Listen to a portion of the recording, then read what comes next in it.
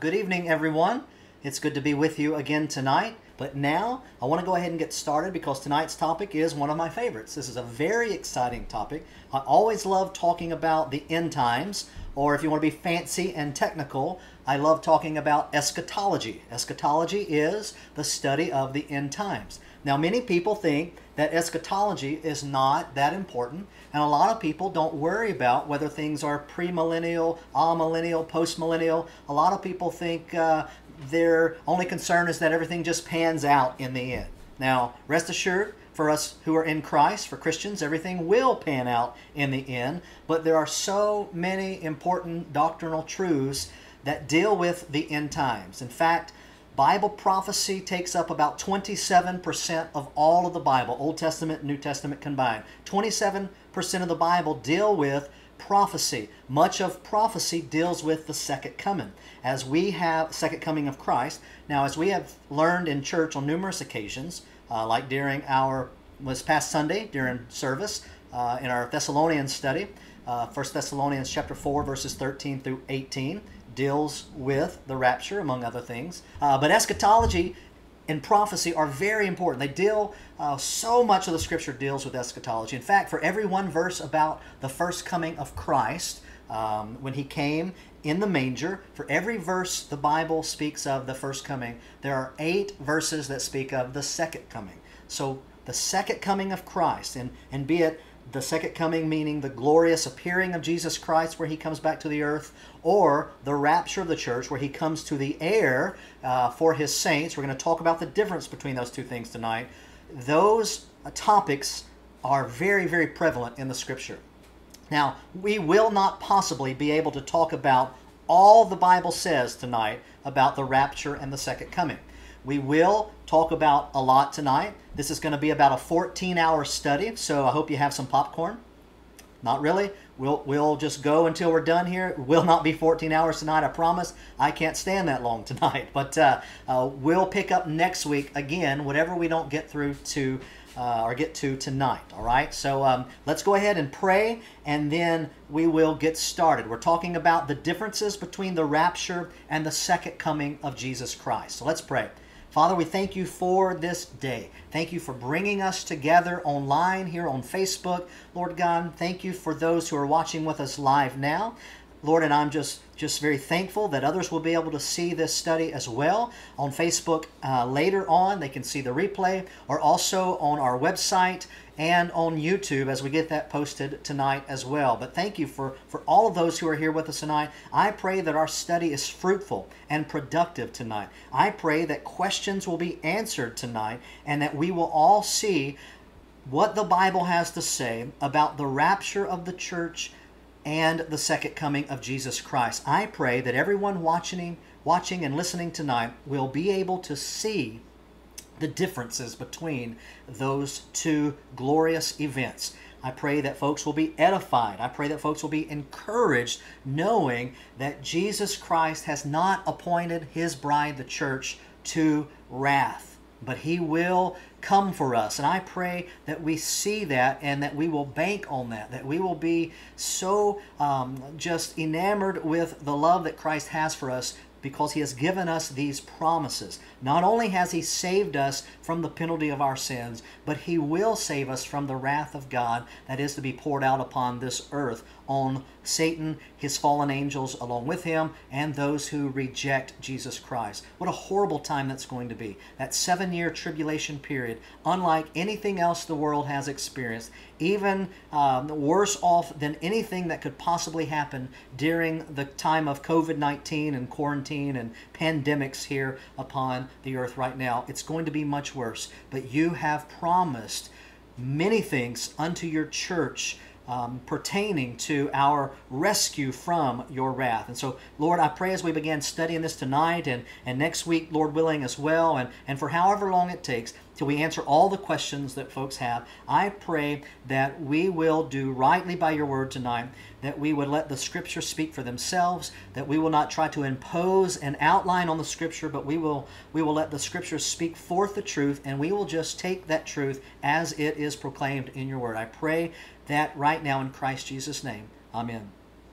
Amen. Amen. Got a little excited there while I was praying. All right, so tonight we're talking about the differences between the rapture of the church and the second coming. Now, there's an awful lot for us to cover tonight. Again, we may not get it all done tonight. I asked you probably about 30 minutes ago, many of you, how long you wanted tonight. You want the long version or the short version? And Brad rightfully said the short version with me usually is long anyway, so he's right about that. But we'll go tonight. I'll get through as many of these points as we can, and whenever maybe you're tired, I'm tired, maybe we'll all get tired at the same time, we'll go ahead and close out, we'll pray, and then we'll pick up next time. I'm also going to put on our website. Now, our website is www.gpehchurch.com. That's gpehchurch.com. I'm going to put on our website some notes from this study. You will also find an awful lot about the rapture, the second coming, about the tribulation period, about the end times. Specifically, you'll find all of those things on our website. You'll find some things in our blog post on our website. There's a blog page you'll have to scroll through. But also in our sermon tab. The sermon page has many sermons. In fact, we just finished in February, I believe, a 18 or 19 month study of the book of Revelation. And every one of those sermons have been posted on our website. I say that now I'm thinking there may be one or two that we lost, but I'll look back at that. But almost every one, if not every one, of those sermons have been posted on our website. So you can find a plethora of information about the end times. Now, we believe that the Bible tells us everything we need to know for life and godliness. Amen? So everything we need to know for life and godliness is found in the pages of Scripture. And we like to let the Scriptures speak forth for themselves. So the way I preach, the way I study and prepare and then preach and teach, I like to do what's called expositional teaching or preaching. Meaning, I like to let the Scripture speak out what is supposed to be known and said. Rather than other ways that people do, they try to impose their beliefs into the text and find text scriptures that maybe help them make a point. So they'll come up with an outline and some points, and then they'll just find scriptures that kind of match up. But oftentimes when folks do that, and I was guilty of doing this in the past as well, oftentimes what happens is when we do that, we take verses out of context. And so we don't want to do that. We want to be very careful to take Scripture in context. So I believe it was Greg Kokel that said, never read a Bible verse. That's it. Never read a Bible verse. You don't want to just take a verse. You want to make sure you read before the verse and after the verse. That way you begin to get the context of the verse. The three most important rules for studying the Bible are these. Ready? Number one is context.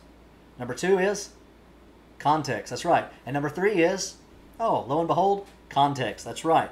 So always remember that. You want to never just read one verse and then take some meaning from it. You need to make sure you're reading it in context. And so for our study of the book of Revelation at Grace Point and Eagle Heights Church, where I pastor, we studied the entire book, verse by verse. We started at chapter 1, verse 1, and went all the way to the end of the book. That way, we couldn't just focus on my favorite parts, or we couldn't just take a verse and then let it say anything we want it to say, or make it say anything we want it to say.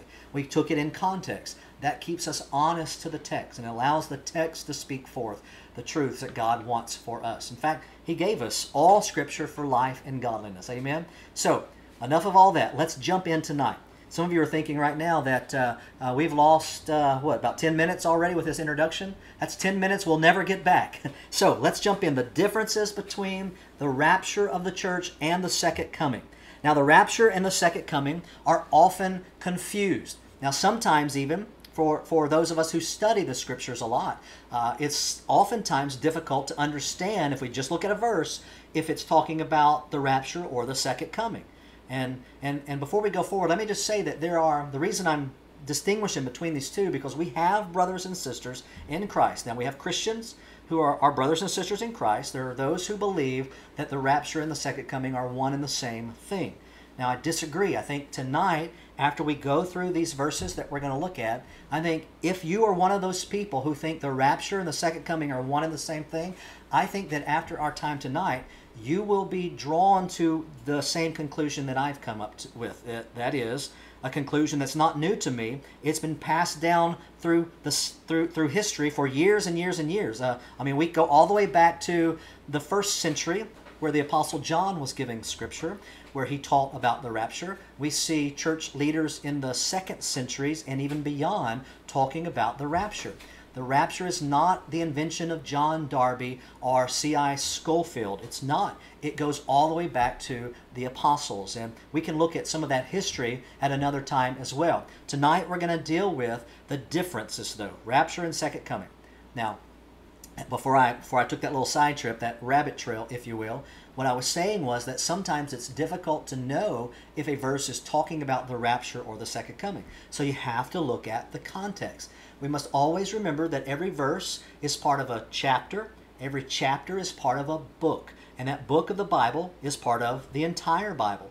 There's a theme to the Bible. There's a theme to each book of the Bible. And so any verse that's found therein is going to fit within the context, context, context. Amen?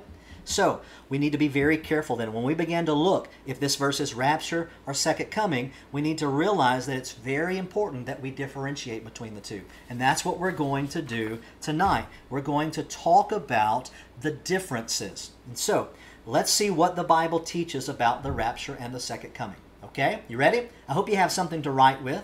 This will be posted later and I will share notes, but it's always good for us to write the things that we're studying, highlight maybe or underline the verses, get your notebook and your pen ready, take notes. We see it, we hear it, we read it. All of those things help us to remember much, much better. So what does the Bible teach about the rapture and the second coming? Well, the rapture is when Jesus Christ returns from heaven. He comes in the air to remove the church, that's all the believers in Christ, from the earth. At the rapture, He does not come all the way to the earth. His feet do not touch down upon the earth. At the rapture, He calls forth for the saints to meet Him in the air in a moment, in the twinkling of an eye. We'll talk about a verse or a passage, several verses here in just a moment. Now, the second coming is distinguished from the rapture in the fact that when Jesus returns, He comes at His second coming, His feet touch the earth, and He comes with a different purpose. So we're going to talk about those differences tonight. But it's when Jesus returns to defeat the Antichrist, to destroy evil, and to establish the millennial kingdom. He will bind Satan during that time before the millennial kingdom. He will be bound for 1,000 years during that perfect kingdom rule upon the earth, and then Satan will be released in order to accomplish the final purposes that God has for him. We'll talk about that at another time as well. But the rapture and the second coming are different things. The rapture and the second coming are different things. Now, for the rapture, believers who have died will have their bodies resurrected along with other believers who are still living, and they will meet the Lord in the air. And this will all occur in a moment, in the twinkling of an eye. Now, let's talk about a verse. I'm not sure if this verse is here. I don't think this one's here yet, but I want you to open up your Bibles to 1 Thessalonians chapter 4, verses 16 through 18. I'm saying I don't think it's here. It's not going to be on the screen for you. So grab your Bible. You can do it on your phone or hopefully you have a regular Bible. And again, if you don't have a Bible, as we've said oftentimes during these studies, please contact our church. We would be glad to get you a Bible. We'd be more than happy to get you a copy of God's Word. So 1 Thessalonians chapter 4, verses 16, 17, and 18 is a passage of Scripture taught by the Apostle Paul. It was given to us by the Apostle Paul. This is the portion of Scripture we just finished studying in our Sunday morning services at Grace Point at Eagle Heights. Now, this study from this past Sunday was called Our Future Hope. And if you haven't caught that yet, excuse me, if you haven't listened to that or watched it, I'm not sure if the video is online yet or not. I know for sure the audio is, but if you haven't heard or seen that study, then I would encourage you to go back and watch that or listen to it. It's on our website on the sermon page, gapachurch.com, and the title is Our Future Hope, I believe, Our Future Hope. So 1 Thessalonians chapter 4, verses 16, 17, and 18 deal with our future hope. Now the Word of God says this. Follow along with me. For the Lord Himself will descend from heaven with a shout, with the voice of the archangel, and with the trumpet of God, and the dead in Christ will rise first. Then we who are alive and remain will be caught up together with them in the clouds to meet the Lord in the air, and so we shall always be with the Lord. Therefore, comfort one another with these words. Now, that last verse there in verse 18 is very important. We're going to use this teaching. That's what Paul is saying. Use this teaching that I'm giving to you. And he was reminding the Thessalonians of something he had already taught them. Remember, remember, Paul was with the Christians in Thessalonica for 3 Sabbaths. So he could have been there a little bit longer, but he taught them publicly for 3 Sabbaths. So that's roughly 3 weeks he was able to teach them. Maybe a little longer according to the book of Acts, chapter 17 and following, but it looks for sure, we know, 3 weeks he was with them. And during that short time, he had taught them doctrine upon doctrine upon doctrine. And he believed that eschatology was so important. He didn't classify it as a second-tier set of doctrine, but he believed it to be so important that during those 3 weeks, along with soteriology, which is the doctrine of salvation, along with ecclesiology, the teachings of the church or the doctrine of the church, and all those other things, he also taught those Christians in Thessalonica, new believers in Christ, he taught them eschatology, the study of the end times. Now, I love the study of the end times. Even before I was a Christian, I was fascinated with this topic. I wanted to know about 666. What is that? You might be interested to know that there is one copy of Scripture that we have found, one old fragment. It's a piece. It's on display right now up in Dallas. There's an institute for the preservation of the Scriptures, and so Daniel Wallace, I believe is his name. I forgot the name of the center, but Dan Wallace has found and he's helped to catalog. He's traveled the world taking images, and so that we can preserve all of these Scripture, and so these different copies. But there is a copy that was found, maybe rediscovered is a better name, but this copy, I forgot the name. They're usually named like P51 or P37, different things like that. I forget the name of this one, but this fragment contains a variant reading of the passage in Revelation that deals with the number of the beast, the mark of the beast. And so we all believe it to be 666, but in this discrepancy, it reads 616, and so that's interesting. Someone jokingly said that 666 is the number of the beast. That's his address, but 616 is the neighborhood in which he lives. And so I think that's funny because I love eschatology. My family stared at me like, oh my goodness, that's a horrible joke. Okay, maybe so. But it's very interesting. And even before I was saved, I was very interested. I think eschatology is a tremendous thing to help bring people to Christ. Eschatology is very, very interesting. There are many non-believers, many atheists and agnostics who also love to study the end times. And so this is a very, very important tool for us to understand. And so we see these words of comfort. In verse 18, Paul says, therefore comfort one another with these words. And so he wanted the Thessalonians to know that they could rest assured that their brothers and sisters who died before Jesus came back, they were going to join the believing Christians when Jesus comes back. They were going to join them in meeting Jesus, in celebrating for eternity. And so he tells them, I don't want you to be uninformed. And then he begins to give them the order of events. The dead in Christ rise first. We who are alive and remain will be caught up together with them in the clouds, and we will be changed in a moment, in the twinkling of an eye, and so we will always be with the Lord.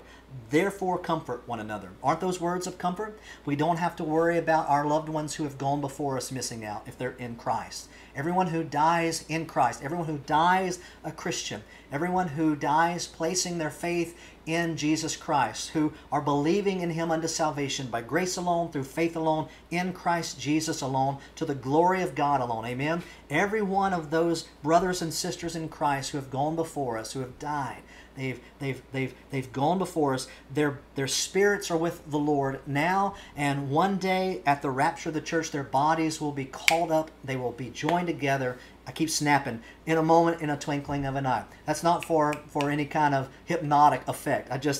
A twinkling of an eye. That's a that's a nanosecond. It's a very, very quick happening. That's what's going to occur at the rapture. Well, there's another passage in 1 Corinthians 15. Turn to 1 Corinthians 15.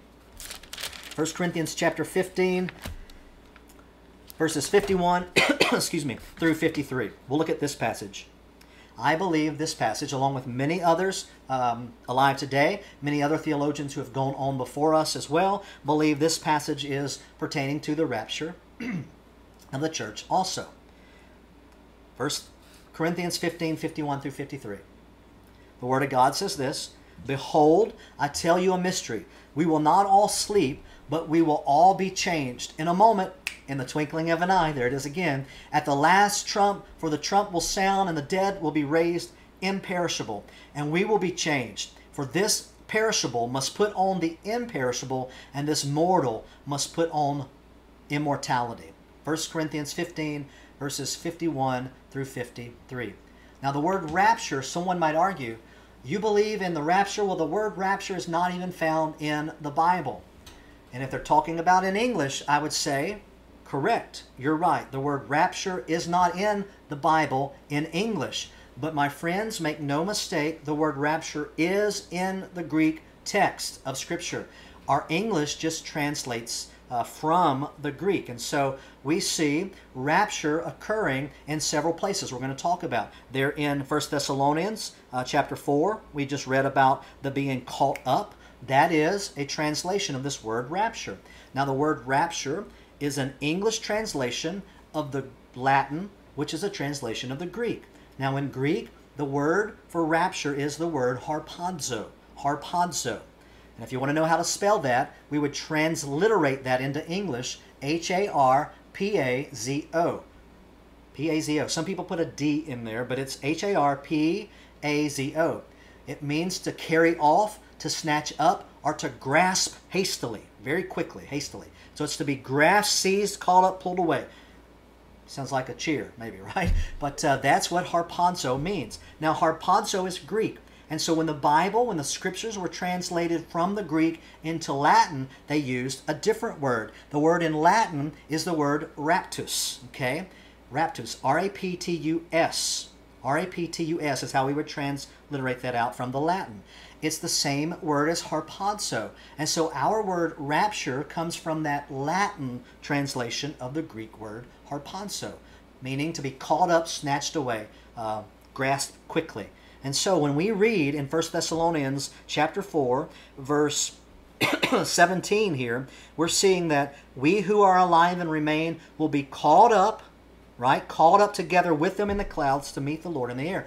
That's that word, harpazo, raptus, or rapture. And so that's why we say the doctrine of the rapture is biblical. It is scriptural. Excuse me, got a cough here tonight. Just, you have to forgive me for that, but the word rapture is actually in the Bible. And so the rapture of the church then, the rapture of the church, it is taught in the Bible. So the rapture is when Jesus meets us in the sky. He meets us in the clouds. He calls the dead in Christ rise first. We who are alive and remain are caught up together with them. We're changed in a moment. The corruptible part of us is changed into the incorruptible part of us. Our bodies then, our bodies and our souls meshed together in a fashion that will be able to stand in the presence of God in all of His glory for all of eternity. That's what's going to happen in that moment. What a glorious thing. Amen? And so, the rapture is when Christ returns to the earth to remove believers from the earth. He doesn't come to the earth, excuse me. He comes in the clouds. We meet Him in the air. But the second coming is when He comes down literally to the earth to destroy evil and put an end to the Antichrist, the false prophet, to contain Satan. He'll bind Satan for 1,000 years. And while I've brought that up again, let me just say, because I love to remind our dear brothers and sisters in Christ about this, because there are so many wrong teachings, so many false teachings about our ability to bind Satan. We talk about naming it, claiming it, and binding Satan. And I bind Satan from this, and I declare Satan can have this, and he can't have that. And folks, the Bible doesn't give us that authority or that power. None of us can bind Satan. Only the Lord Jesus will bind him when He comes at His second coming. He will take hold of him, He'll throw him, He'll cast him violently into the pit where he'll be bound for 1,000 years until Jesus allows him to come out one final revolt, and Jesus will stop him like that. that final revolt. I know it sounds strange. If he's caught, why in the world would God release him? Well, there's a purpose for it, and we'll talk about that purpose in a future study. So that's kind of a little hook there. I want to hook you and get you to keep watching, because we'll hit that maybe next week or the week after in the future. And so that's the binding of Satan and those things. That takes place at the second coming. So the rapture and the second coming are two different things. So let's look at the next point here. What does the Bible teach about the rapture and the second coming?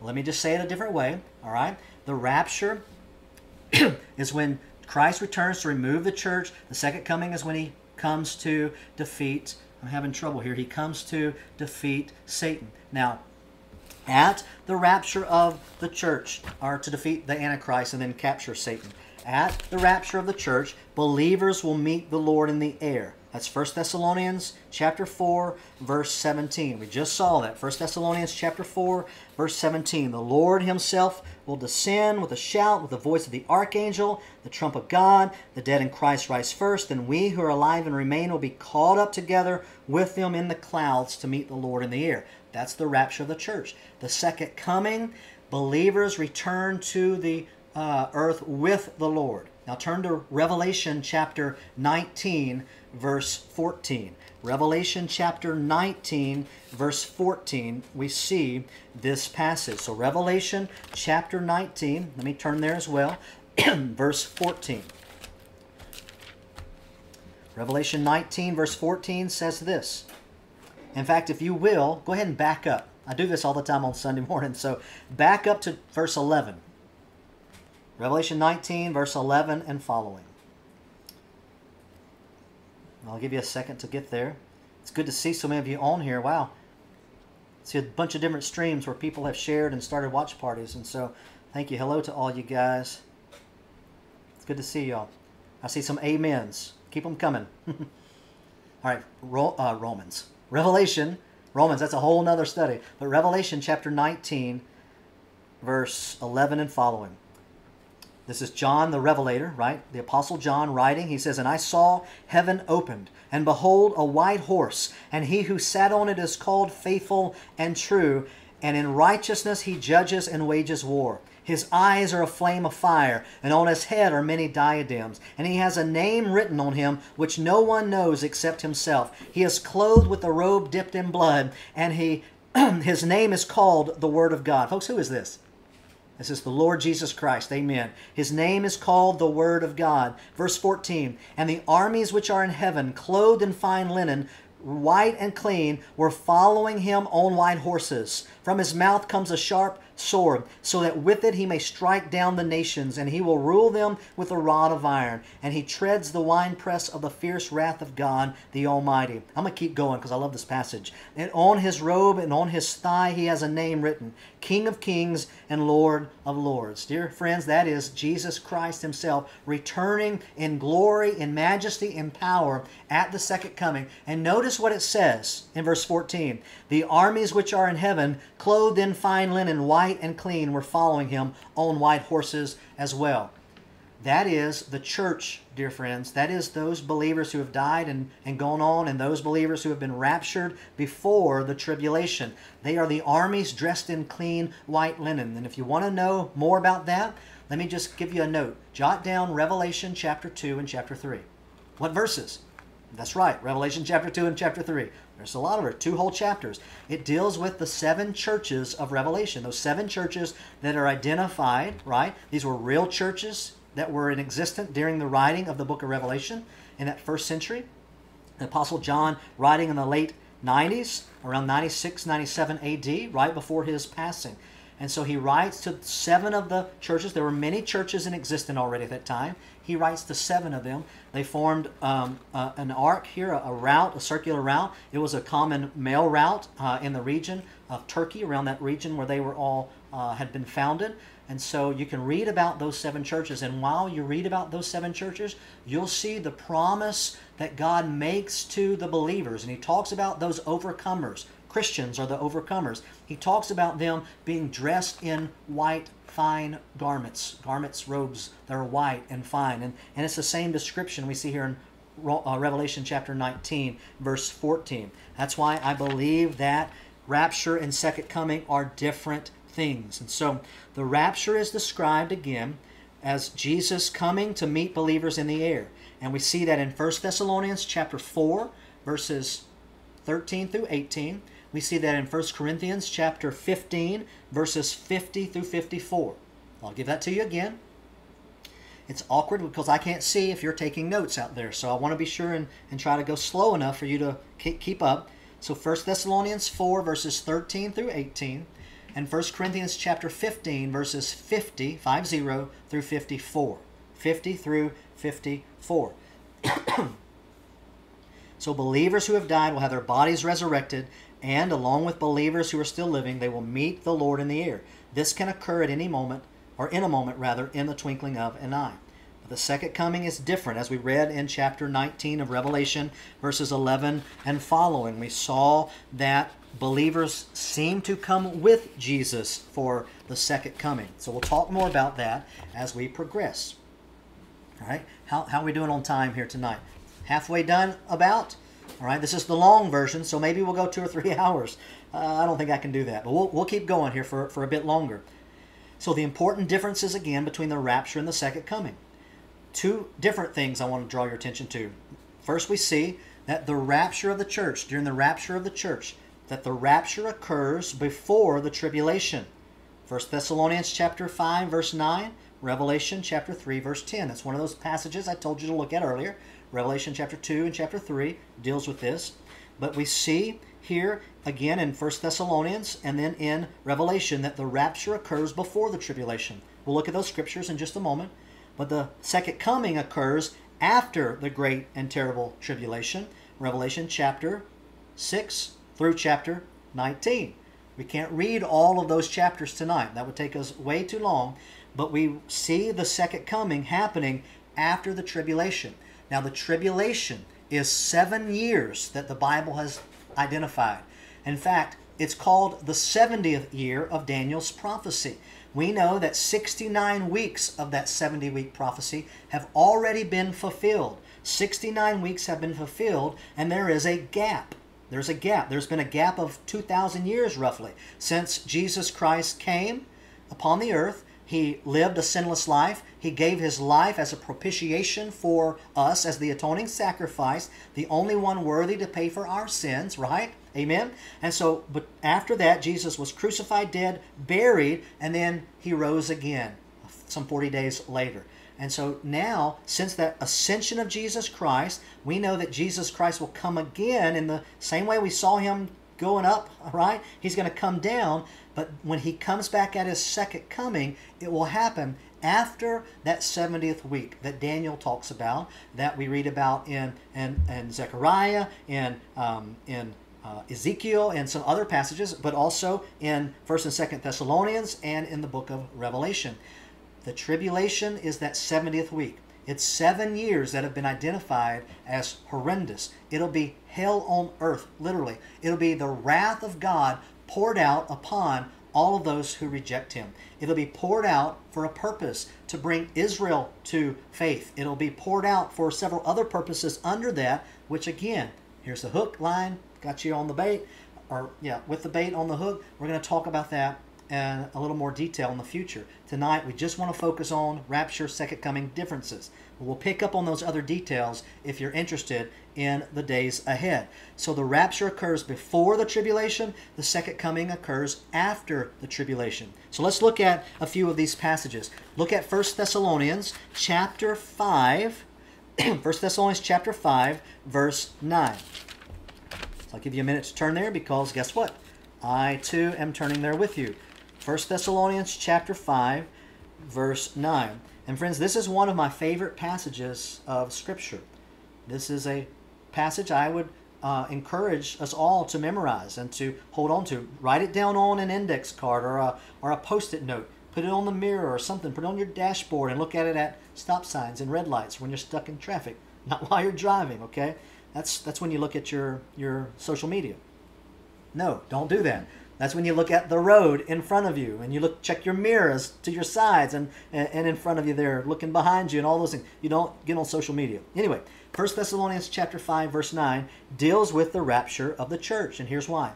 It says, "For God has not destined us for wrath, but for obtaining salvation through our Lord Jesus Christ."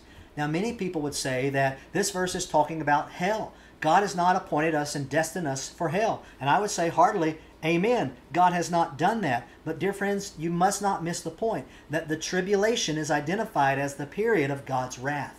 It's laid out for us in 1st and 2nd Thessalonians, but predominantly we see Revelation chapter 6 through Revelation chapter 19 until Jesus comes again at His second coming there in Revelation 19 verse 11 and following.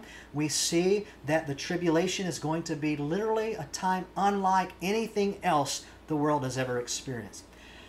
And so right now, excuse me, as bad as this quarantine has been for so many people, I mean, think about all of those folks who have lost jobs. There have been so many jobs. And I saw a statistic today. I haven't fact-checked it and looked back, but it looks to be legit. It looked like a legitimate job tracking organization. It said that there was some 40%, I forgot exactly, 41, 42% of the jobs that have been lost, or the businesses, 40-something% of the businesses that have been closed down already during this quarantine most likely will not even start up again. Folks, that's sad. That's sad. It was unnecessary in my humble opinion, but as bad as that is, lives have been lost, and that's tragic. I'm not trying to minimize the death of folks, friends, loved ones, neighbors, those co-workers, whoever it might be. Not at all trying to minimize the death of those people to COVID-19. But folks, as tragic as this has been, as painful as this has been, being quarantined, not being able to assemble together, not being able to go to work and do those things like we're supposed to do, as tragic as that has been, it's nothing. I mean, absolutely nothing compared to what the Great Tribulation is going to be like. The tribulation, the Bible says, is when the wrath of God is poured out on the earth and upon those who do not believe upon Jesus Christ. And we don't want that for anyone, but it's going to serve the purposes of God.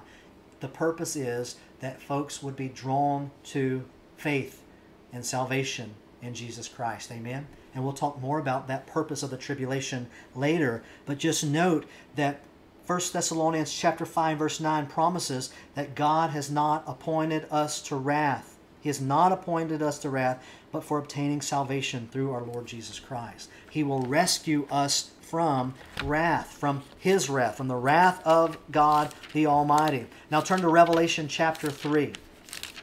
Revelation chapter 3. We're trucking along here. We're barely making any headway. Revelation chapter 3 verse 10.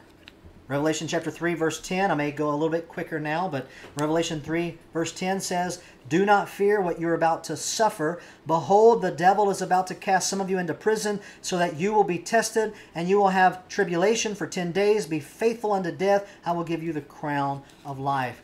Christ has promised, He's faithful. He's faithful that He is going to give that crown of life to believers. We'll talk more about that verse a little bit later in our study and clear up some confusion maybe that surrounds that verse. But the second coming occurs after the great and terrible tribulation. Rapture before, second coming after. They can't be the same event if they take place at two different times. Amen? So let's read Revelation chapter 6 through chapter 19 now.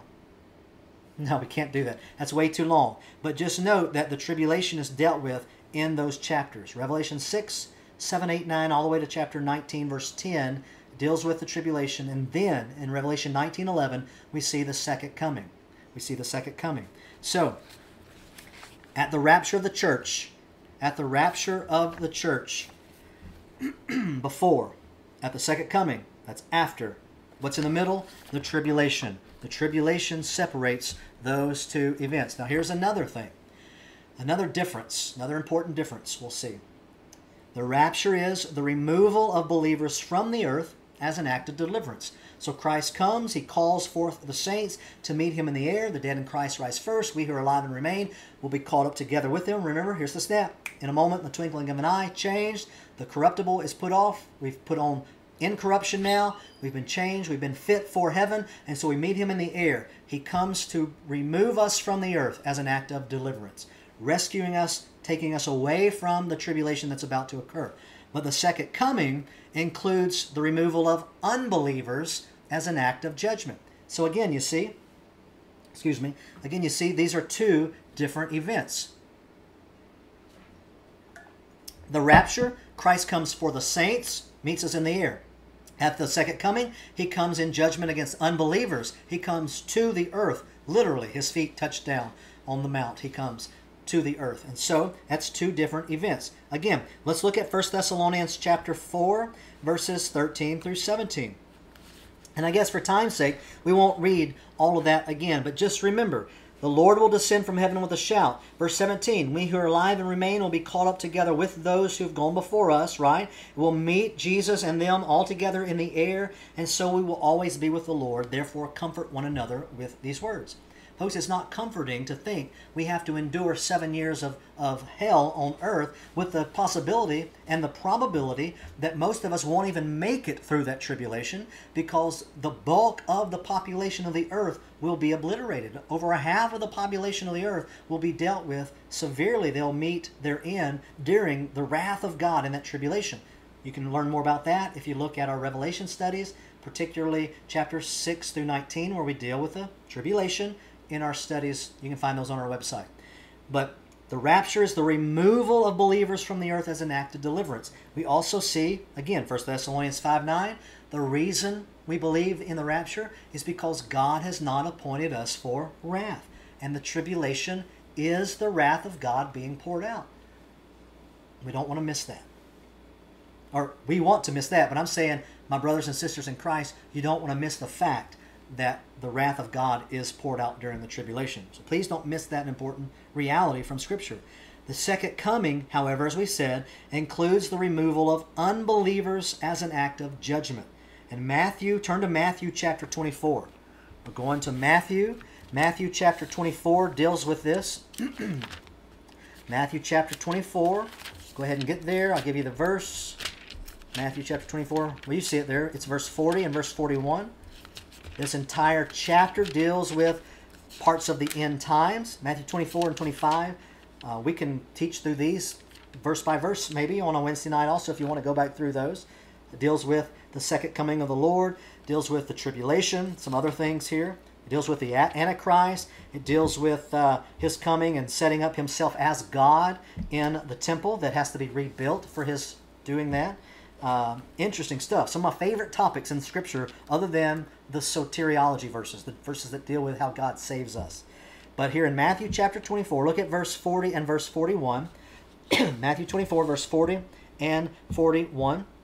The Bible says this, then there will be 2 men in the field, one will be taken and one will be left. 2 women will be grinding at the mill, one will be taken and one will be left. Now, we may think, oh, that's dealing with the rapture. But friends, that's not the rapture. If you look at the context of what's happening here, you'll see that the context is wrath. The context is judgment. And so one is taken. The one that's taken is the one that's taken for judgment. That's not the rapture of the church. That is what happens at the second coming. And so we see that is another difference. The rapture, Christ takes believers. The second coming, he comes for unbelievers and he snatches them up for judgment. Those are two different events. So the Lord has not destined Christians for wrath, but unbelievers will meet God in judgment. And the second coming is that time of judgment where Jesus comes back to exercise that judgment upon unbelievers. And so we see that Matthew 24, verse 40 and verse 41. That is, again, another verse that deals with the differences between the two. There are many. We're just looking at a few tonight as time will allow. And so let's look at another. And this is one of my favorite in discussing the differences. That rapture is imminent, meaning it could take place at any moment. There is nothing that has to take place now for Jesus to come back in the rapture, at the rapture, for the catching up, the snatching away of believers in Christ. There is no sign that has to precede that event. It's a signless event.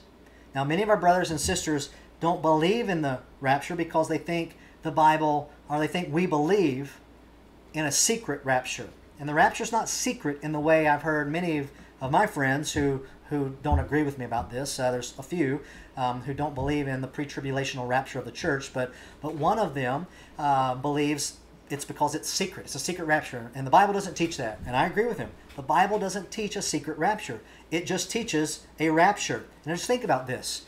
When Jesus Christ comes, and when he calls forth that trumpet of God, the dead in Christ, and the voice of the archangel, the dead in Christ rise first. We who are alive and remain are caught up together in the air, always to be with the Lord. When he snatches us away, when suddenly all the Christians that are alive at that time, and all the Christians that are gone before, when all of us are caught up out of here and taken away, that's not going to be a secret. Someone's going to notice that suddenly all the churches are empty. All the Christians at work are gone. Someone's going to take note of that. That's why I say it's not a secret event. It'll take place just like other saving events have taken place throughout history. Just think about when Noah and his family, Noah and Mrs. Noah, their sons Shem, Ham, and Japheth, and their wives. So 8 altogether. They were rescued from the wrath that came upon the earth from God when God exercised his judgment upon all of those who would not believe in him with the great flood that occurred. Genesis chapter 6 through chapter 9. A little bit following that, but primarily Genesis 6 through 9. And so we know that they were able to be rescued in the ark. They were sealed in by God, and they rode out over above all of the tribulation. They were rescued from that while the others perished. But it wasn't secret. It wasn't secret. It was something that was proclaimed for over 100 years. And they're building this ark, 120 years, preparing. And the Bible calls Noah a preacher of righteousness. So Noah, his family, must have been sharing the truth that judgment's coming, the flood is coming, be saved. And what did people do? They mocked, they ridiculed, they ignored. Just like people mock the ideal of our being saved in the rapture today. Friends, it's not a secret rapture, but it is going to occur, and the unbelieving world will be totally taken by surprise. The Bible says that we in Christ are supposed to be watching and to be ready for the return of Christ. Again, because it's imminent. It can happen at any moment. Titus chapter 2, verse 13 says that we are looking for our blessed hope and the appearing of the glory of our great God and Savior, Jesus Christ. We're looking for Jesus to come back. Notice what he doesn't say. He doesn't say that we're looking for the Antichrist. We're looking for the great and terrible tribulation. We're looking for Christians to be martyred. We're looking for signs in the sky like the sun going out, the moon turning to blood, and the stars falling from the heavens, as Matthew chapter 24 and 25 record. I mean, all of those things happen before the second coming. And Titus here, in Titus 2:13, the Apostle Paul is telling Titus, we're not looking for that. Christians, we are looking for Jesus. We're looking for the appearing. It's called our blessed hope. That's why we teach the rapture as that, the blessed hope, the return of Jesus Christ for the saints. What a glorious thought. Amen? But in 1 Corinthians 50 through 54, again, I know we read 2 of these verses earlier, but let's go back. 1 Corinthians 15, verses 50 through 54.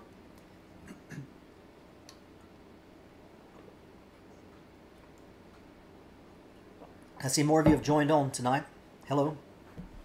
1 Corinthians 15, 50 through 54, the Word of God says this.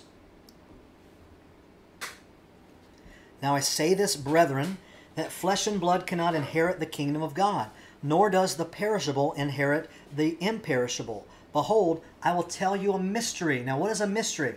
It's not like we would understand a mystery today, but a mystery in the New Testament is something that's revealed then that had been unknown before. It's something that's always been true, but it was unknown. It was a mystery. And so Paul is telling them the rapture of the church is truth. It is being revealed. I mean, he was getting the word of the Lord. It's true now. This was the mystery that was hidden in ages past, but it's being revealed in that time, for his time and for future generations like us to know and to find comfort and hope in. We do not have to face the wrath of God. And so he goes on to say, I tell you a mystery. We will not all sleep, but we will all be changed in a moment, in the there it is, twinkling of an eye, at the last trump, for the trump of God will sound, and the dead will be raised imperishable, and we will be changed. For this perishable must put on the imperishable, and this mortal must put on immortality. But when this perishable will have put on imperishable, and this mortal will have put on immortality, then will come about the saying that is written, death is swallowed up in victory. What a glorious thought. That is a tremendous passage of hope.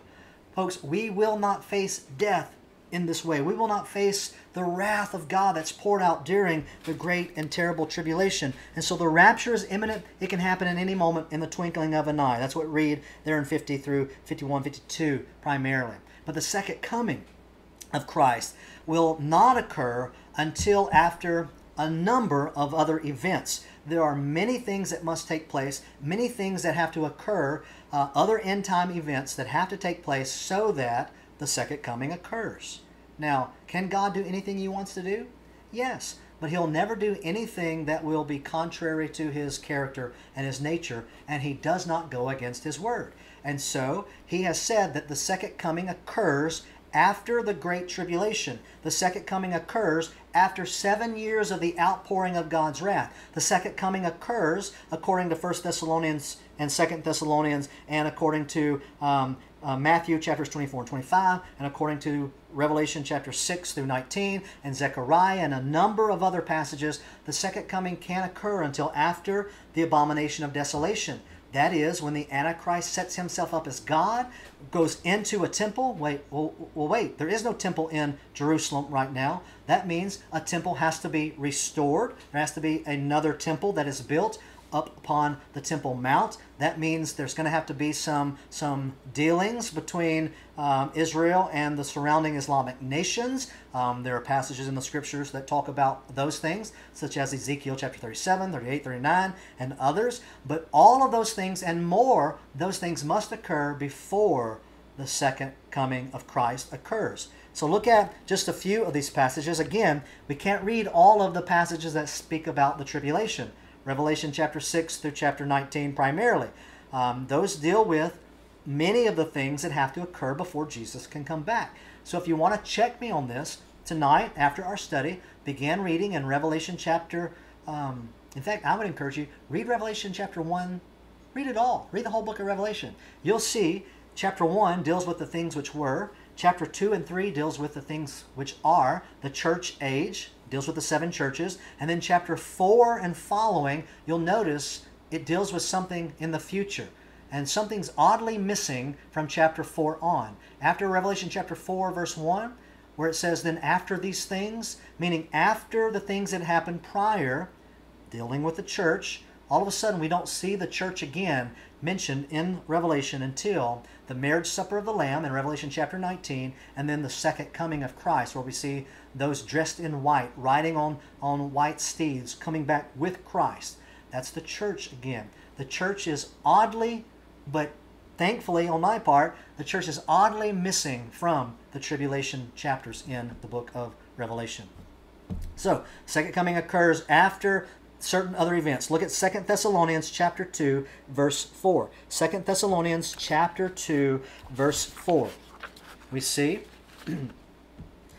this one who opposes and exalts himself above every so-called God or object of worship, so that he takes his seat in the temple of God, displaying himself as God. That's the Antichrist, the man of lawlessness, the son of perdition. The Antichrist has a number of names. In fact, why don't you comment down below here in the threads where you're watching if you would like for us to study more in detail about the Antichrist. We could look at the similarities and the differences between the Antichrist and the Lord Jesus Christ. If that would interest you, comment here below and we will study that in a night as well. It's too much for us to look at in more detail tonight.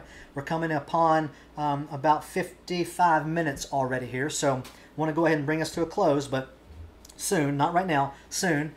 Isn't it funny when preachers say, okay, in closing, and then they preach for 30 more minutes? Yeah, that's me. The peanut gallery here is pointing at me right now.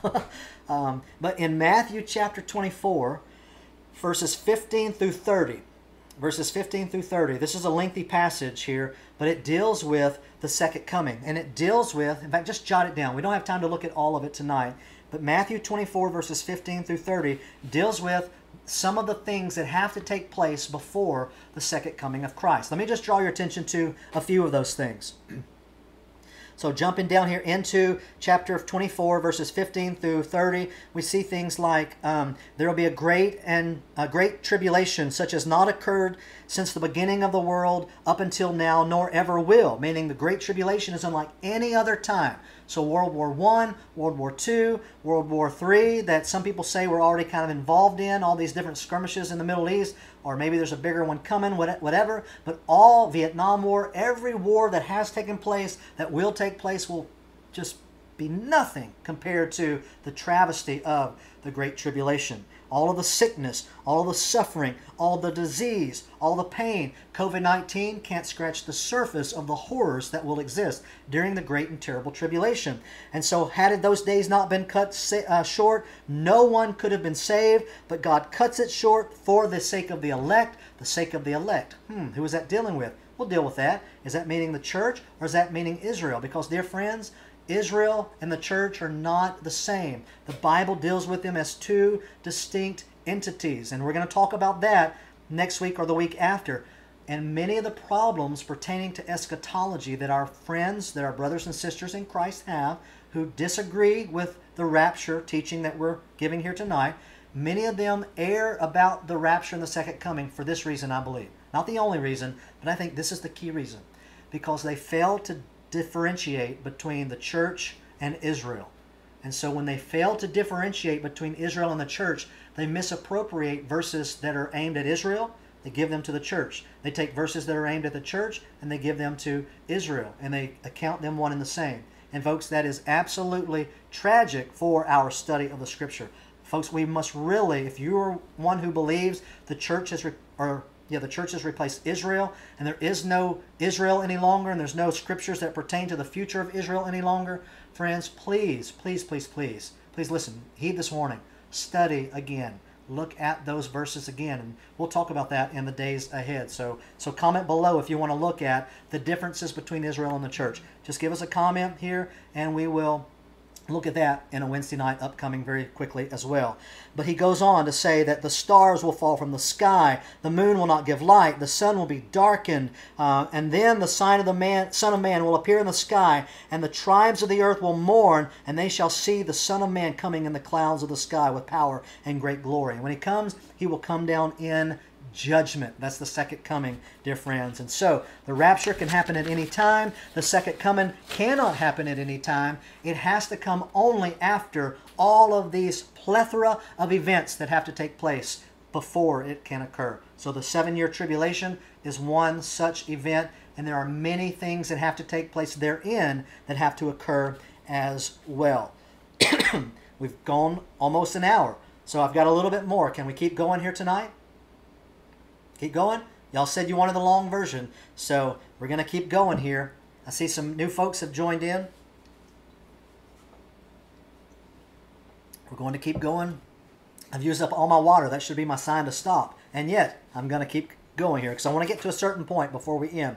So, where is the church found in each event? We've looked at some important differences. Not all the differences. We've looked at just a few of the differences. And in fact, I've got here, and we'll go over this maybe more next week as well, but I've got here 1, 2, 3, 4, 5, 6. There's about 12, 15 differences here that I have found between the rapture and the second coming.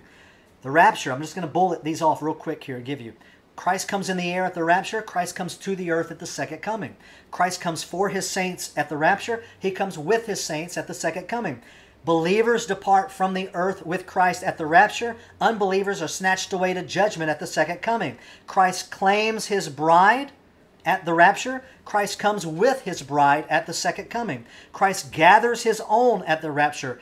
At the second coming, it's the angels who are gathering the elect. Christ comes to reward believers at the rapture. Christ comes to judge unbelievers at the second coming. The rapture was not in the Old Testament. The second coming of Christ was predicted numerous times in the Old Testament. There are no signs for the rapture. It's an imminent event, meaning it can take place at any time. But the second coming of Christ is portended or predicated upon many signs that have to take place before it can happen. The rapture is a time of blessing and comfort. We are to comfort one another with those teachings about the rapture. But the second coming is a time of destruction and judgment. And I've got verses for all of these different ones that we haven't talked about so far tonight. The rapture involves believers only. The return of Christ at His second coming involves Israel and the Gentile nations. Those are two different events. The rapture will occur in a moment, in a twinkling of an eye, and only His own will see Him. But the unbelievers will note that something cataclysmic has occurred. When millions of believers disappear, people will notice. It will not be a secret, but they will just not understand. Like when Paul was saved, or should I say, like when Saul, the persecutor of the church, was saved on that road to Damascus, on his way to capture and kill other Christians, other followers of the way, other believers in Jesus Christ. Jesus Christ appeared to him. Paul was blinded. Well, Saul, again, his name was changed then to Paul. He became a mighty, mighty warrior for Christ, writing a number of the Old Testament books, right? But those people who were with him, they saw a light and heard some noise, but they didn't hear the words of Jesus. Meaning, it wasn't a secret. They just didn't understand what happened. I think that's very similar to what's going to happen at the rapture. But there are many, many other things. After the rapture, the tribulation can begin. But after the second coming of Christ, the millennial reign of Christ can begin. At the rapture, Christ comes as the bright and morning star. At the second coming, He comes as the Son of righteousness. And so there are many, many differences between the rapture and the second coming. But now, let's talk about something else. Let's see, just very briefly here, I'm going to go a little quicker now, so hold on. Let's see, where is the church found in each of these events? Where is the church found in each of these events? Miss Judy says, hey, let's study it all. And I say, amen. Should the Lord tarry in His return for us by way of rapture, we'll try to cover every single one of these things we talked about tonight. So Miss Becky, please remind me of all the things I said we're going to look at in the coming Wednesdays, okay? Amen. So where is the church found? Well, number one, at the rapture of the church, Jesus comes for His church. We see that in 1 Thessalonians 4, verses 14 through 17, which we've already talked about. But I want you to look at John chapter 14, verses 1, 2, and 3. I told our church this past week that we were going to talk about this in great detail. And, well, we're not going to have time to do that tonight. I wasn't trying to lie to you. You know me, I get excited and I bit off more than I can chew. But this passage primarily next week we're going to dive into. And we're going to see all the similarities between 1 Thessalonians 4 and John chapter 14. We're going to look at those things in great detail next Wednesday. So for tonight, just note that at the rapture, Jesus comes for His church. And at the second coming, Jesus comes with His church. That's different, isn't it? You can't come for and with at the same time. You can't come for and with at the same time. Well, that's very discombobulating. Very confusing. So look at John 14, verses 1, 2, and 3. Do not let your heart be troubled. Believe in God. Believe also in me. In my Father's house are many dwelling places. If it were not so, I would have told you, for I go to prepare a place for you. Now get this, verse 3. And if I go and prepare a place for you, I will come again and receive you to myself, that where I am, there you may be also. And you know the way where I'm going. And I'm going to keep reading. This isn't part of our study tonight, but this is a great passage. Thomas said to Him, Lord, we do not know where you're going, so how do we know the way? And Jesus said to him, oh, you'll figure it out. No, that's not what He says. Jesus says to him, I am the way and the truth and the life, and no one comes to the Father but through me. Dear friends, listen, there's only one way to heaven. There are not many roads. We can't coexist thinking that we're all going to go to heaven. It's ludicrous to try to imagine coexisting in John Lennon fashion. Don't get me off on that right now. I'm trying not to. All right, stick to the point, Becky says. So we can't all coexist in that way that they dream of. There's not going to be a utopia upon this earth with the current structure of the political ruling and all of the world religions. Even just this past week, I saw that Pope Francis called on all faiths, all those who pray, to come together and pray for an end. Let's all agree together, whatever faith you may find yourself in, to agree together. Let's pray for an end to COVID-19. Folks, there is no harmony between light and darkness. Christians, we have nothing in common. Pope Francis, you are wrong. You are Antichrist with that kind of thinking. Not the Antichrist, you are of Antichrist with that kind of belief and teaching and calling on people to pray along to the same God as Buddhism, as Islam, as Mormonism, as whatever ism there may be. We do not all pray to the same God. There is one way to heaven, and it's not found in Baha, it's not found in Allah, it's not found in Buddha, it's not found in New Age teachings like Oprah and others proclaim. It's not found in finding our true self and our higher self. It's found in Jesus Christ. For there is no other name given under heaven whereby men can be saved. Amen? Only one way. And so, in John chapter 14, we read about Jesus coming for His church. He says, if I go away to prepare a place for you, I will come again and receive you unto myself, that where I am, there you may be also. Amen. What a glorious thought that is. But at the second coming, very quickly, Christ comes with His church. With His church. Zechariah chapter 14. Zechariah chapter 14, verse 5. Turn there if you can. It's in the Old Testament. That one may be hard to find. Just jot it down. Zechariah 14, verse 5. The Word of God says, you will flee by the valley of the mountains, for the valley of the mountains will reach to Azel. Yes, you will flee just as you fled before the earthquake in the days of Uzziah, king of Judah. Then the Lord, then Yahweh my God will come, and all the holy ones with Him. At the second coming, He comes with the church. Also, we read in Colossians chapter 3, verse 4, when Christ, who is your life, is revealed, then you also will be revealed with Him in glory. The second coming of Jesus Christ. In Jude chapter 14, it was also about these men that Enoch, in the seventh generation from Adam. Ooh, I could chase some rabbits dealing with this passage, but I won't. In Jude 14, it was also about these men that Enoch in the seventh generation from Adam prophesied, saying, behold, the Lord came with many thousands of His holy ones. Enoch prophesying about the coming, the second coming of Christ with His holy ones. Second coming, dear friends. And then Revelation 19:14 we looked at earlier. Revelation 19:14 says, and the armies which are in heaven, clothed in fine linen, white and clean, were following Him on white horses. Revelation chapter 19, verse 14. The rapture, Jesus comes for His church. The second coming, He comes with His church. Those two things cannot be one and the same. They are two different events. Another thing, where does Jesus appear in each event? Where does Jesus appear in each event? Well, at the rapture of the church, need to get to this slide. Where does Jesus appear? At the rapture of the church, Christians are caught up to meet Jesus in the air. We saw that in 1 Thessalonians chapter 4, verses 13 and following. I believe it's also there in John 14, verses 1, 2, and 3. But where does Jesus appear at the rapture? Well, He appears in the air. Christians meet Jesus in the air. He does not return to the earth at that point. But at the second coming of Christ, the feet of our glorious Savior and Lord Jesus Christ return all the way to the earth, touching down on that mount. In fact, the Bible says that mount splits in two. There's a river that's going to flow in a new direction at that coming. That is different than the rapture. Rapture, air, second coming, comes all the way to the earth. Zechariah 14:4. Zechariah 14:4 says, in that day His feet will stand on the Mount of Olives. Second coming, He comes to the Mount of Olives, which is in front of Jerusalem on the east. And the Mount of Olives will be split in its middle from east to west by a very large valley, so that half of the mountain will move towards the north and the other half will move toward the south. Friends, that is a cataclysmic event. A mountain will be split. It's going to have cataclysmic what's the word I'm looking for?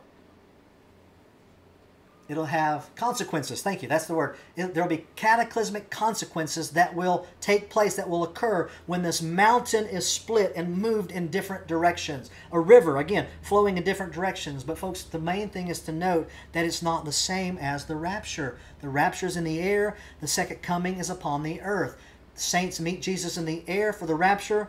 The the Lord Jesus Christ comes back to the earth, his feet touch down on the Mount of Olives, and there is a cataclysmic event with all of the things that unfold thereafter. Those are different things. Revelation 19 verses 11 through 21, we won't go over those again tonight for time's sake, but those deal with that second coming passage as well. So we've seen now a couple of things. Where's the church, right? Where's Jesus during each of those events?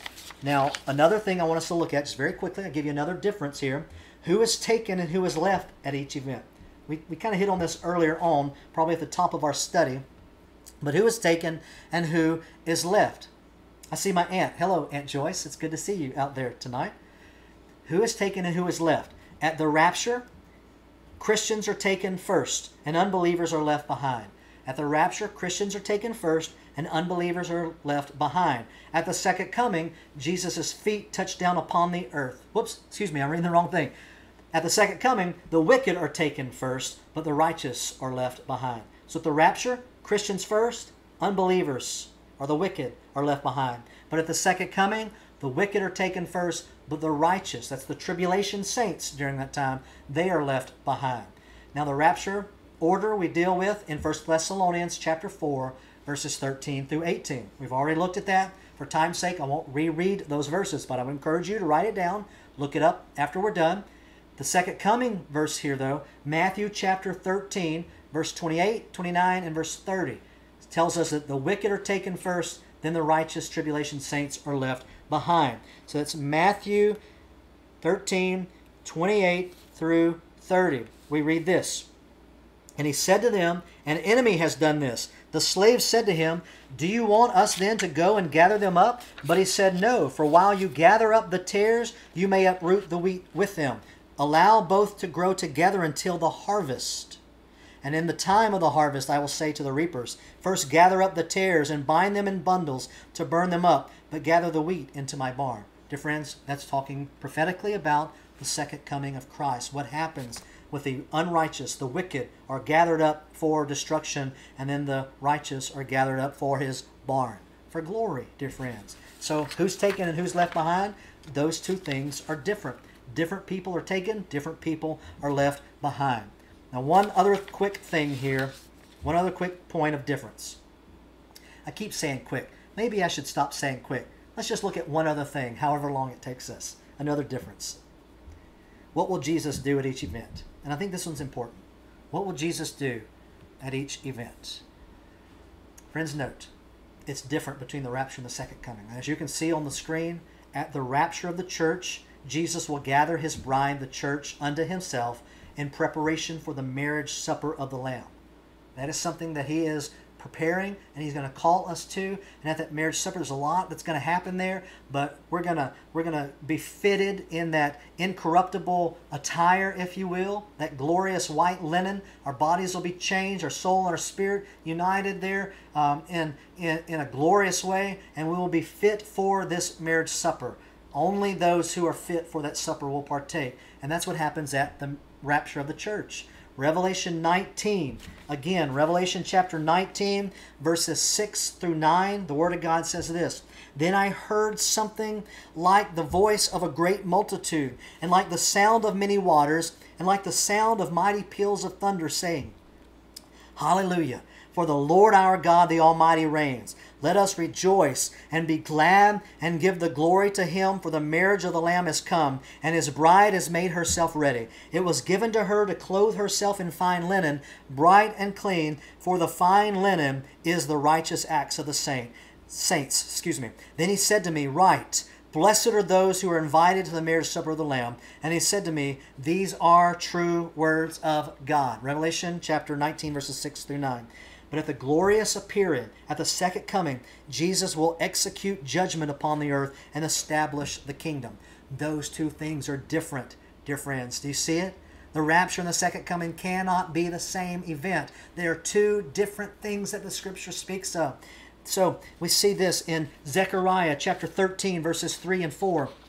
where the Word of God says, then the Lord will go forth and fight against those nations as he fights on the day of battle. In that day, his feet will stand upon the Mount of Olives, which is in front of Jerusalem on the east, and the Mount of Olives will be split in its middle from east to west by a very large valley. We looked at this earlier, and so that half of the mountain will move toward the north and the other half toward the south. That is different from the rapture, dear friends. Jude, verse 14 and verse 15. It's only one chapter. So Jude, chapter 1, only one chapter, verses 14 and 15. We looked at these passages earlier. It's that prophecy of Enoch in the 7th generation from Adam, talking about the Lord coming, with Yahweh coming with many thousands of his holy ones to do what? To execute judgment upon all and to convict all the ungodly of all their ungodly deeds which they have done in an ungodly way and all the harsh things which ungodly sinners have spoken against him.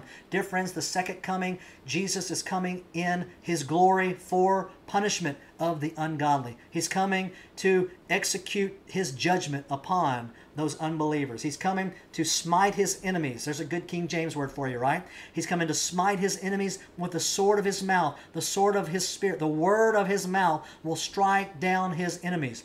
Someone asked me earlier by text, are we going to have to fight at the second coming? And the answer is that Jesus will take care of all of his enemies with a word, with nothing but a word. He is the all-powerful one, amen? The glorious, omnipotent ruler of all creation, King of kings and Lord of lords, and with but a word, the sword of his mouth, the word of God, will strike down his enemies. So, my dear friend, Miss Laura, you can do your dance battle if you want to. You can cheer from the sidelines if you want to, but Jesus will do the fighting. Jesus will do the fighting. And all God's people say, amen. Amen. So the rapture and the second coming are what? They are not the same events. They are different. Now, let me just bring us home now, okay? We're really and truthfully on the end here. We're gonna wrap this up before 8 o'clock. Fingers crossed. Here we go. Let me just tell you why it's so important to keep the rapture and the second coming different. If you're still watching, I've got a low battery warning over here on one of these devices, but if you're still watching, dear friends, you are blessed among all peoples of the earth. I'm just grateful that you're watching still. You're listening. I'm glad that you're still here. But let me tell you why, in just the next few minutes, why it's important. And I'm going to give you the verses. Most of these verses we've looked at already, so we will not rehash them. I'm not calling them unimportant, but we've already read them, and I just want us to make note of the points. I just want to highlight a few other things, and then we can go back, because we've all been taking great notes tonight, amen? We can go back, we can re-listen, re-watch, and we can look up these verses again after our study time is complete here in just a few moments. But listen, the rapture and the second coming are different, and it's important for us to differentiate between the two. And here's why. Number one, you're taking notes. Number one, if the rapture and the second coming are the same events, then believers will have to go through the tribulation. If the rapture and the second coming are one and the same event, then believers will have to go through the tribulation. And friends, that cannot be. Again, 1 Thessalonians chapter 5, verse 9, Jesus promises us what? That we have not been appointed to wrath. And what is the tribulation? The tribulation is the outpouring of God's wrath upon unbelievers and upon his creation itself. Don't you know that the Bible tells us in the book of Romans that even creation groans, it longs, painfully longing to be remade? Well, friends, after the second coming of Christ, the world will be remade. New heaven, a new earth. There'll be a new Jerusalem, a new heaven, and a new earth. Everything will be remade, but that's after the second coming of Christ. And so if the rapture and the second coming are the same, believers go through the tribulation. And dear friends, believers have not been appointed to the great tribulation. We have not been purposed for that. So why else? Another reason, why is it important to differentiate between rapture and second coming? Because if the rapture and the second coming are the same event, then the return of Christ is not imminent. Meaning he can't just come back at any time. There has to be many, many signs that have to occur before he can return. And what have we read tonight in many of the New Testament books, or several of the New Testament books, but you will find talk about the second coming and the rapture of the church in almost every single New Testament book. Only a few do not deal with the rapture of the church. We can talk about that another time, but folks, just note that if the rapture and the second coming are the same, then his coming is not imminent. But the rapture verses that we read tonight tell us that the church is to be watching and waiting for the return, for he can come for us at any time. That's the rapture. The bride needs to make herself ready for the groom to come and take us to the great marriage supper. Amen? But we saw tonight that the second coming is predicated upon many, many signs. Most of those pertaining to that tribulation period between Revelation 6 and Revelation 19. There has to be a treaty between some new world leader, the Antichrist, who's not been revealed yet. The Antichrist, I mean. He has not been revealed yet, but he will make a treaty with Israel. There will be a new temple. He'll allow them to worship freely upon the mount. They don't have that freedom to worship in a temple right now because there is no temple. So this is a future event. All of those things and many things more have to occur before the second coming. So, again, it's important to differentiate between the two for those reasons. And here's another. Here is another. And this will be, we'll stop here. There's another, but I think we'll just stop here. If the rapture and the second coming are the same event, oh, that's the one we just did. What's the next one? If the rapture and the tribulation, in describing the tribulation period, those chapters in Revelation, chapter 6 through chapter 19, nowhere mention the church. I mentioned that earlier, so we'll just breeze through this. During the tribulation period, also known as the time of trouble for Jacob, or Jacob's trouble, God will again turn his primary attention to Israel. Jeremiah 30 verse 7, and then Romans chapter 11 verses 17 and following, dealing with the time of Jacob's trouble. The primary target of the tribulation, the audience primarily is Israel. Yes, there will be Gentiles who will see what's happening and they will come to faith in the Lord Jesus Christ. But the purpose primarily is to bring Israel to her knees in repentance. God will go to extraordinary measures to bring them back, and Israel will be saved. I'm not talking about national Israel. I'm talking about spiritual Israel. There's Israel, and then there's national. There are people who are just born Jewish. We're not saying that every one of them will be redeemed. Many lives will be lost during the tribulation. Folks, do you realize that that should be fire under our belt to share Christ with everyone today, myself included? We should be burdened to share Christ with everyone we see today, because it's going to be very difficult after the church is raptured. Yes, people will be saved. There's going to be 144,000 Jewish witnesses that will go forth during the tribulation, and people will hear the message and they will be saved. But dear friends, that's not going to happen for much of the turmoil, from the seal judgments, the trumpet judgments, and whatnot, the vial, the bowl judgments. Many lives will be lost. Many will perish for an eternity because they've rejected the grace and the mercy of the Lord Jesus Christ. They've rejected the gospel message. And so we should be encouraged to share Christ with people now. So just note, here's one final couple of words here. 20 more minutes. Just a few more things to think about in closing. Both events involve Jesus returning. Both events are end-time events. Rapture, second coming. But they're very, very different. And we've seen some crucial differences here tonight. So remember, the rapture, return of Christ in the clouds to remove believers from the earth before God's wrath. The second coming, Jesus returns to the earth. He brings with him, his return, the second coming, he brings with him his bride, the church, who has been raptured already. We come back and Jesus executes his judgment upon, he brings an end to the great tribulation, but he brings judgment upon Antichrist, false prophet, and upon Satan himself and those world empires. So dear friends, these things are very, very different. I know I went very quickly there at the end, but I think I've kept us long enough tonight. This is probably our longest Wednesday night study in history of our Wednesday night studies. I think this is 90 minutes, close to, right? About 90 minutes here. And there are many of you who are still watching. So thank you for watching with us tonight. Thank you for your patience. I pray that you've been informed tonight, but not just informed. I pray that you've been edified tonight. I pray that you've gained and that I've gained. I pray that we would take these verses and apply them to our lives as wisdom, not just knowledge, This is not about winning arguments with our amillennial friends or our postmillennial friends, those kind of things. This is about us having knowledge. This is about us having comfort and hope. And friends, what could be more comforting than to know that we will not have to endure the great and terrible tribulation that's coming, according to Revelation chapter 6 through Revelation chapter 19. But Jesus Christ will come for his bride, the church, and he will call us away in a moment, in a twinkling of an eye, and we'll be changed, we'll be caught up with him to be with him forever and ever. And all God's people say, amen. Now let's pray. Father, thank you for this study. Thank you for your word of God. Oh, it's powerful. It's sharper than any two-edged sword. It cuts and just divides soul, spirit. It is tremendous in its effect. And we've been blessed tonight, I pray, by your study. I know I have. I'm the one teaching, but your word is a blessing, oh God. And so thank you for this word.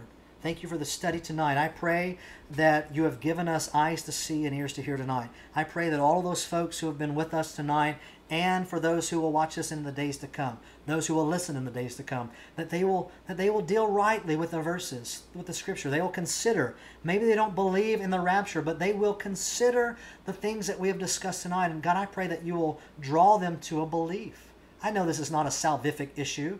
This doesn't mean that someone will be or will not be saved, but I believe that this is the clearest teaching of your passage, excuse me, of your Scripture, the passages that we've seen tonight. I believe these are the clearest interpretations of those passages. And so, God, I pray that you would just help them to come to understanding tonight.